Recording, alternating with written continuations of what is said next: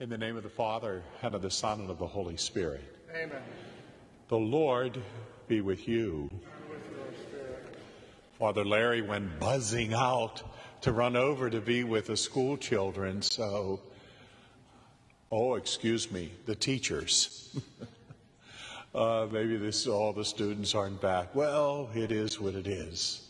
We pray for teachers, we pray for our students, parents, we pray for ourselves as we now call to mind our sin. Lord Jesus, you came to gather the nations into the peace of God's kingdom. Lord, have mercy. Come in word and in sacrament to strengthen us in holiness. Christ, have mercy. Christ, have mercy. You will come in glory with salvation for your people. Lord, have mercy. Lord, have mercy. And may Almighty God have mercy upon us, forgive us our sin, and bring us to life everlasting. Amen. And let us pray.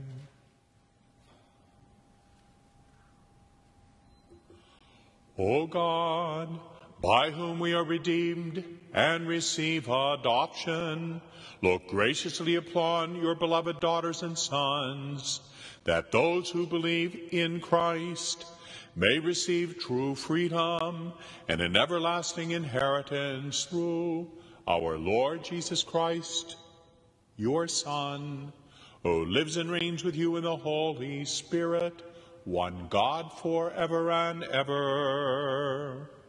Amen.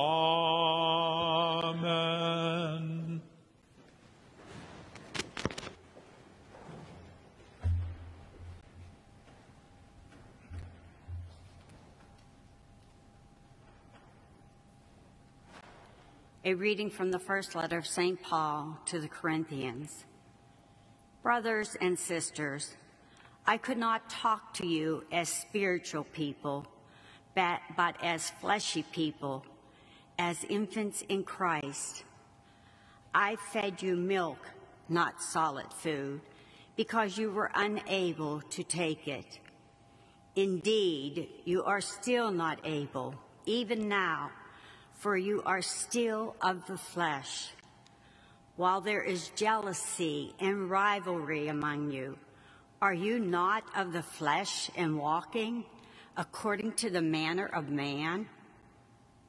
Whenever someone says, I belong to Paul, and another, I belong to Apollos, are you not merely men? What is Apollos? After all, what is Paul? Ministers through whom you became believers, just as the Lord assigned each one. I planted, Apollos watered, but God caused the growth. Therefore, neither the one who plants nor the one who waters is anything, but only God who causes the growth. He who plants and he who waters are one, and each will receive wages in proportion to his labor. For we are God's co-workers. You are God's field, God's building. The word of the Lord. Our response: blessed the people the Lord has chosen to be his own.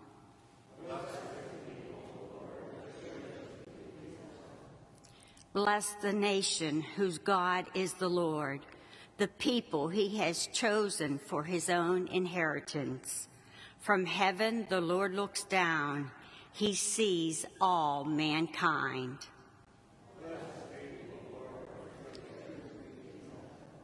From his fixed throne he beholds all who dwell on the earth. He who fashioned the heart of each, he who knows all their works.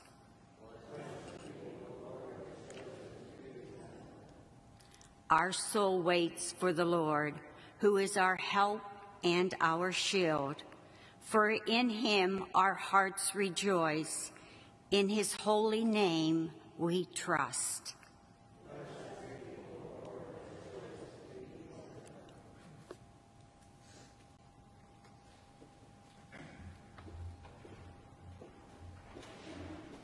Hallelujah, hallelujah, hallelujah.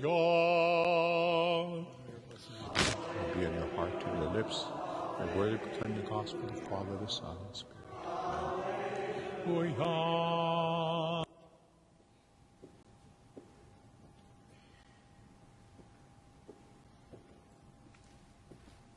The Lord sent me to bring glad tidings to the poor and to proclaim liberty to the captives.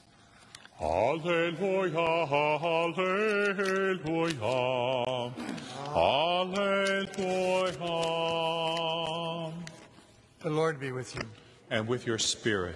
Reading from the Holy Gospel according to Luke. Glory to you, O Lord. After Jesus left the synagogue, he entered the house of Simon. Simon's mother-in-law was afflicted with severe fever, and they interceded with him about her. He stood over her, rebuked the fever, and it left her. She got up immediately and waited on them. At sunset, all who had people sick with various diseases brought them to him. He laid his hands on each one of them and cured them. And demons also came out from many, shouting, "You are the Son of God."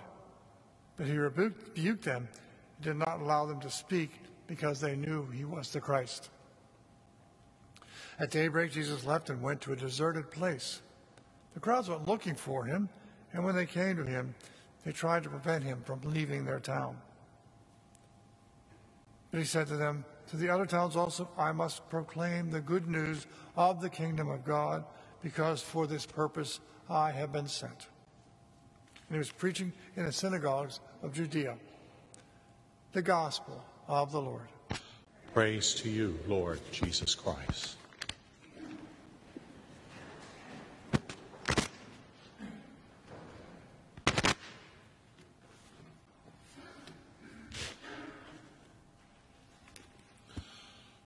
Cardinal Wuerl's coat of arms as a bishop is "Thy kingdom come." And the man who was important in his life was Cardinal Wright. His coat of arms was to resonate Christ. Our own Bishop David's is "Thy kingdom come." Bishop Paul Bradley's was "In joyful hope." And there was a bishop in Canada, and his was "God gives the growth."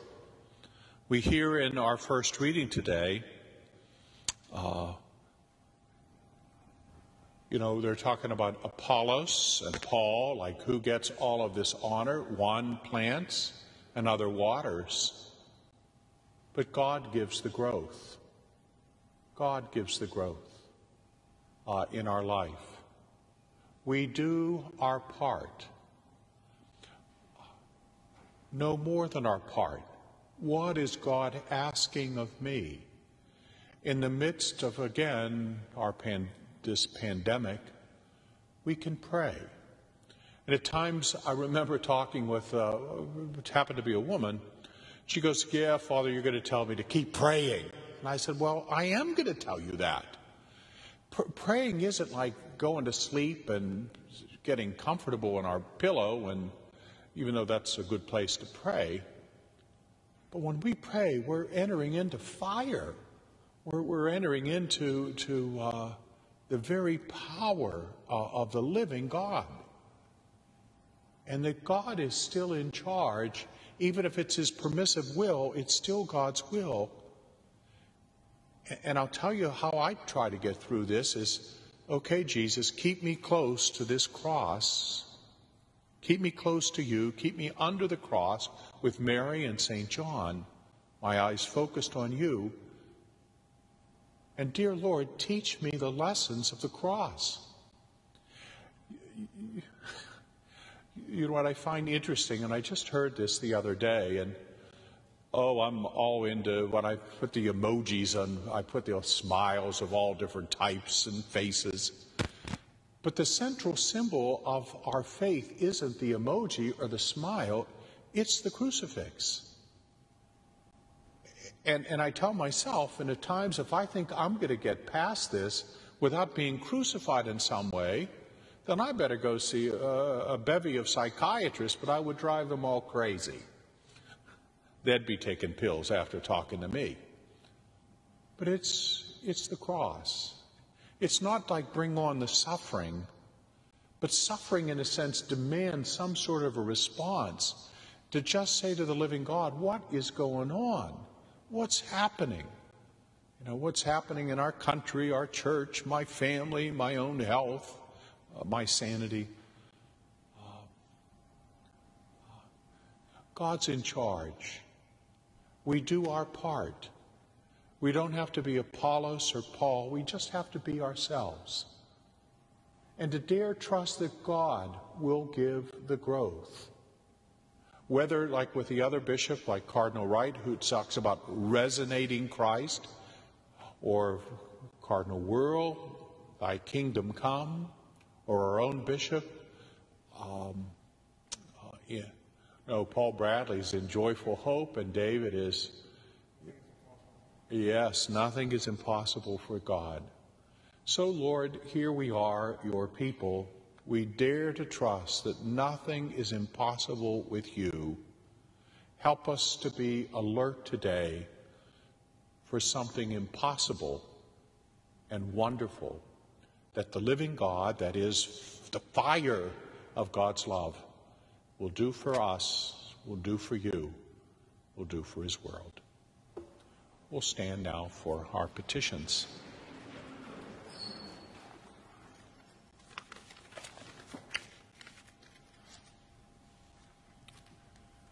Please respond, Lord, hear our prayer. For the church and their shepherds, may God's grace continue to protect and guide them as they share the good news of the kingdom of God with others. Let us pray to the Lord. Lord, hear our prayer. For all those serving in positions of public authority, may the wisdom of God lead them in decisions of justice and compassion. Let us pray to the Lord. Lord, hear our prayer. For those suffering from physical or emotional illness, may the healing hand of Jesus rest upon their bodies and minds. Let us pray to the Lord. Lord, hear our prayer. For the members of this worshiping community, may the Holy Spirit help us to bear great fruit as co-workers in God's vineyard. Let us pray to the Lord. Lord, hear our prayer. For those who have died in the peace of Christ, may they one day rise with him to eternal life. Let us pray to the Lord. Lord, hear our prayer. For Skylar Eswine, for whom this Mass is offered, let us pray to the Lord. Lord, hear our prayer. Our own personal intentions in silence.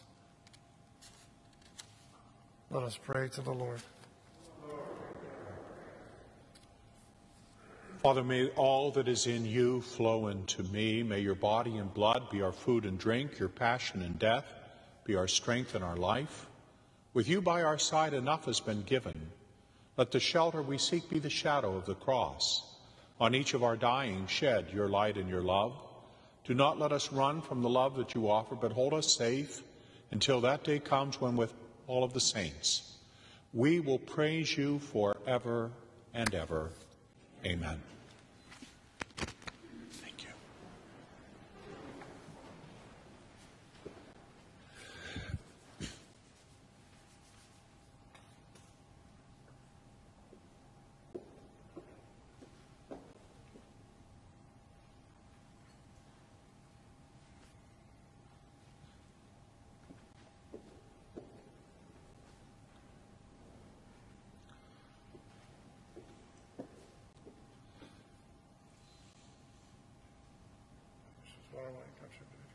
Christ will share in our humanity.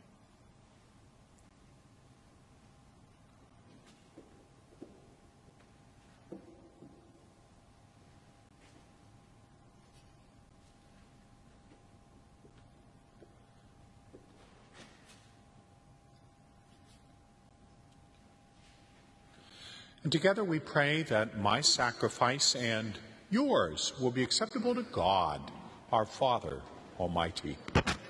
Lord, accept the sacrifice at your hands, the praise and glory of his name, for our good and good of all his holy church. O God, who give us the gift of true prayer and peace, Grant that through this offerings we may do fitting homage to your divine majesty, and by partaking of this sacred mystery, we may be faithfully united in mind and heart through Christ our Lord. Amen. The Lord be with you. And with your spirit. Lift up your hearts. Lift them up to the Lord. Let us give thanks to the Lord our God. It is right and just. It is truly right and just, our duty, our salvation, always, everywhere, to give you thanks, Lord, Holy Father, Almighty, eternal God. For in goodness you created man, and when he was justly condemned, in mercy you redeemed him through Christ our Lord. Through him the angels praise your majesty, dominions adore, powers tremble before you. Heaven and the virtues of heaven and the blessed seraphim worship together with exaltation. May our voices join with theirs in humble praise as we acclaim. Holy, holy, holy, Lord God of hosts, heaven and earth are full of your glory. Hosanna in the highest. Blessed is he who comes in the name of the Lord. Hosanna in the highest.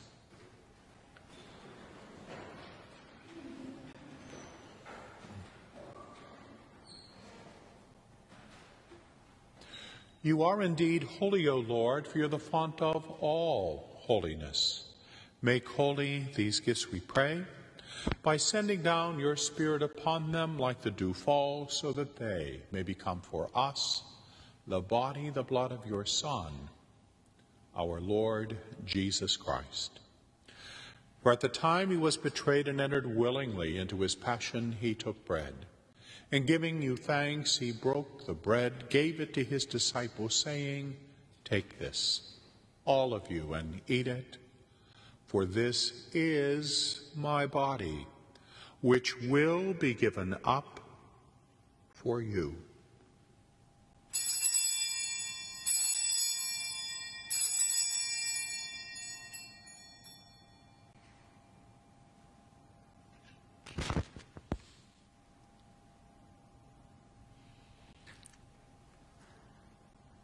In a similar way, when the supper was ended, he took the chalice, and again giving you thanks, he gave the chalice to his disciples, saying, "Take this, all of you, and drink from it.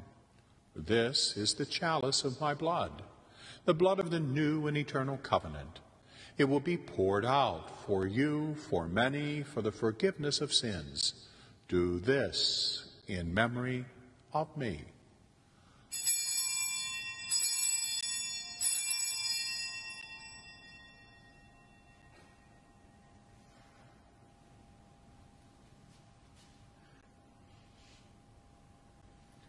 The mystery of faith.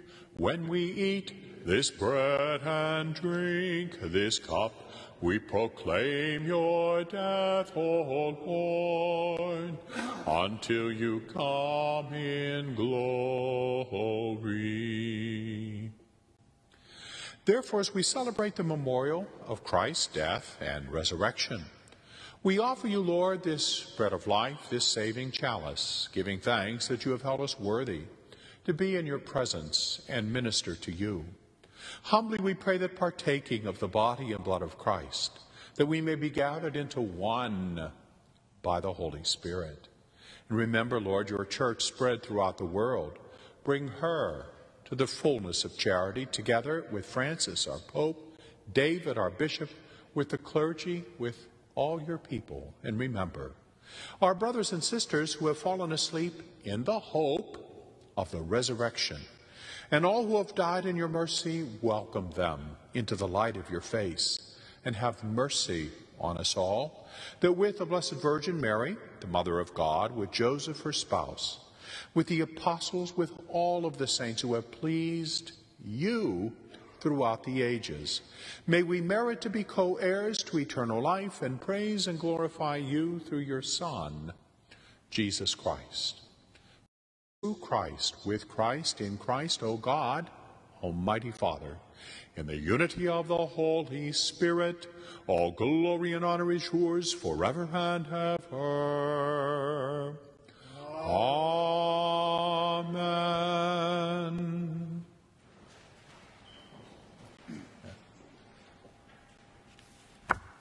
As we sing the Lord's Prayer, it's important for me to keep remembering it's God who gives both.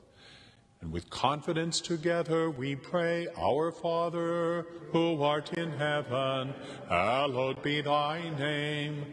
Thy kingdom come, thy will be done on earth as it is in heaven. Give us this day our daily bread, and forgive us our trespasses, as we forgive those who trespass against us. And lead us not into temptation, but deliver us from evil. Deliver us, Lord, from every evil, and grant us peace in our day. In your mercy, keep us free from sin. Protect us from all anxiety as we wait in joyful hope for the coming of our Savior, Jesus Christ. For the kingdom, the power, and the glory are yours, now and forever. Lord Jesus, you said to your apostles, I leave you peace, my peace I give to you. Look not on our sin, but on the faith of the church, and grant us the peace, the unity of the kingdom, where you live forever and ever. Amen. And the peace of the Lord be with you always. Lamb of God, you take away the sins of the world, have mercy on us. Lamb of God, you take away the sins of the world, have mercy on us. Lamb of God, you take away the sins of the world, grant us peace.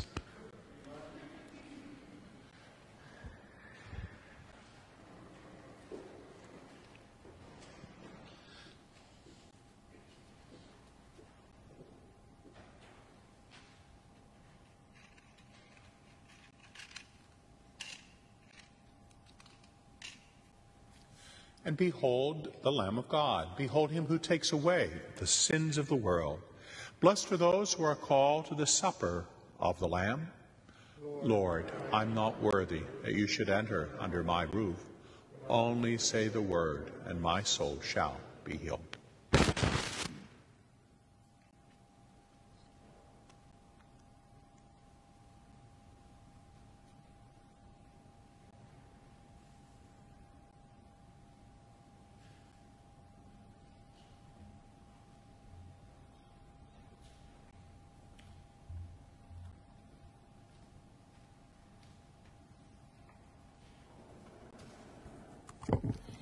Since we are unable to share in the physical reception of the Eucharist today, let us join in praying an act of spiritual communion together.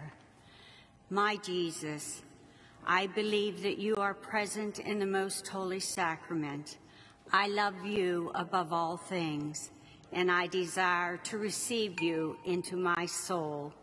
Since I cannot at this moment receive you sacramentally, come at least spiritually into my heart.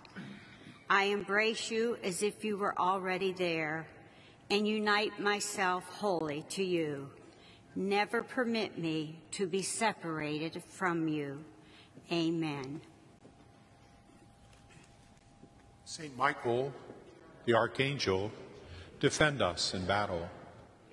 Protection against the wickedness and snares of the devil. May God rebuke him, we humbly pray. And do thou, Prince of heavenly hosts, by the power of God, cast to hell Satan, all the evil spirits who prowl about the world seeking souls. Amen. There's a writer, she's from Pittsburgh, Annie Dillard, She was from St. Bede's Parish. Well, she was Presbyterian at the time, now Catholic. She talked about praying.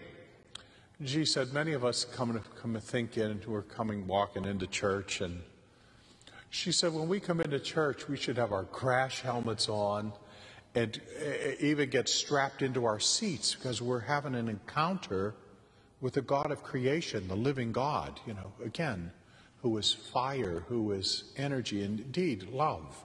And so it's quite an encounter. Look what happened to Jacob when he encountered the living God. He wrestled with him all night and had his name changed to Israel. So, dear God, give us the grace to encounter the real you. And if you have to shatter some of our ideas of who you are, well, then let them be shattered and help us to know you. I say the prayer.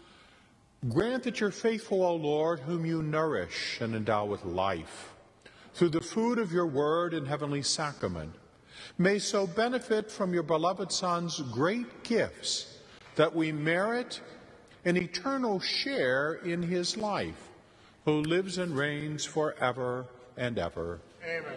And the Lord be with you. And with your spirit. May the Almighty God bless us, the Father, the Son, and the Holy Spirit. Amen. Go now proclaim the gospel of the Lord. Thanks be to God.